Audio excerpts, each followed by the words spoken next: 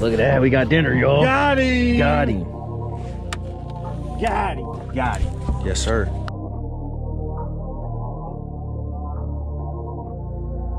All right, y'all, so we got a special guest to the channel today. I got my neighbor from right next door, Mrs. Robinson, right? Now, Miss Robinson, we become really good friends because we got two things in common. We both love to eat fish. So I'm gonna introduce y'all real quick to Miss Robinson. Go on and say hello. Hello, how are you? And she repping in university. Yes. That's another good thing. Tuskegee University, the Golden Tiger right here. TU. Okay, tell them, Miss Robinson. You know. That's it. So look, I read all the comments. Y'all been asking for it, and so I'm getting ready to do a clean cook video for you guys. I got a couple special little treats here in the igloo. I'm about to pull them out. We're gonna knock the sides off these bad boys, then I'm gonna show y'all what I like to do with them in the kitchen. This is called, folks down here just call them stripe. Okay. Yeah. This guy right here. Uh-huh. They're really, really good.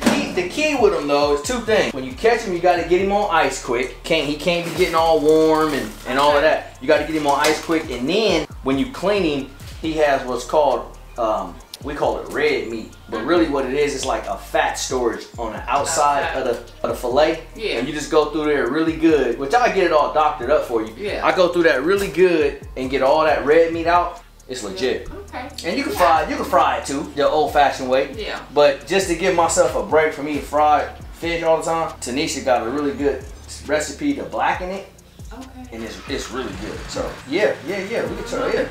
We'll hook you up. So I'm gonna knock the sides off these bad boys here real quick.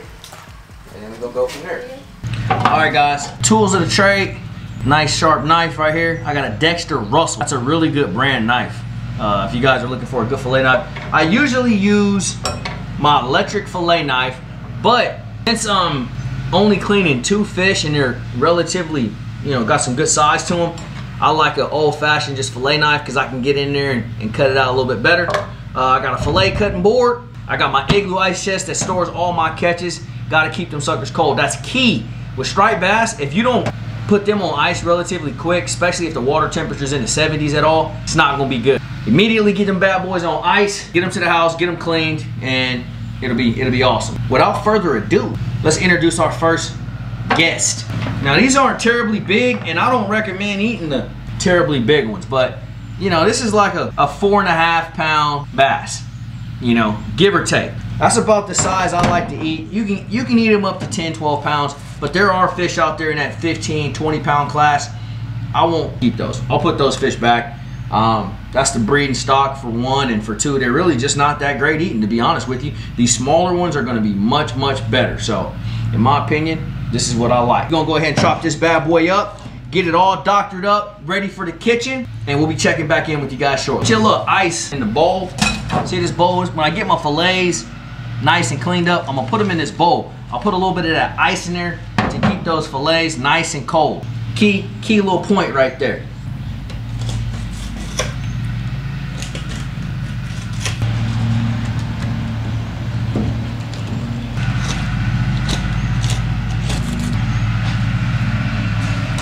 Alright guys, so just like that, you can see I got in there real good.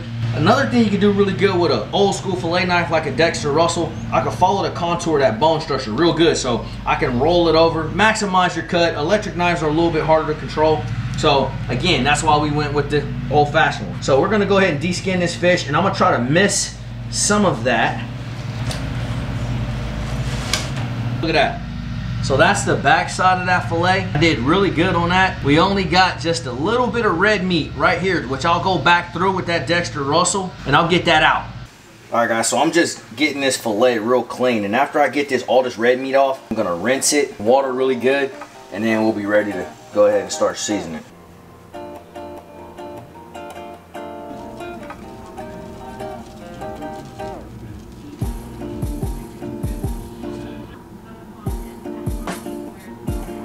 Alright, I like to have this nicely coated evenly as possible because I'm gonna have that skillet really, really hot, and I want to make sure that sticks and stays on there and that flavor is captured inside that fish. And obviously, you want to season both sides of the fish. So now we're done, we're just gonna flip it over.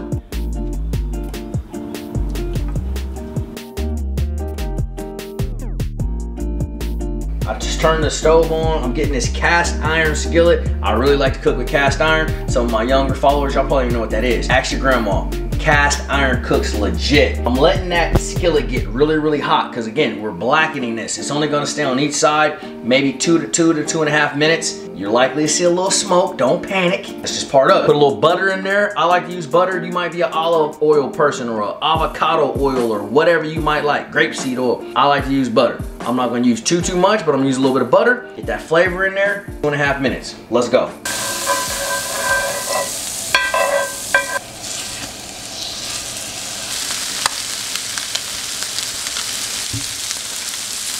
You see that caramelization on the sides right up and through there? Yes, sir.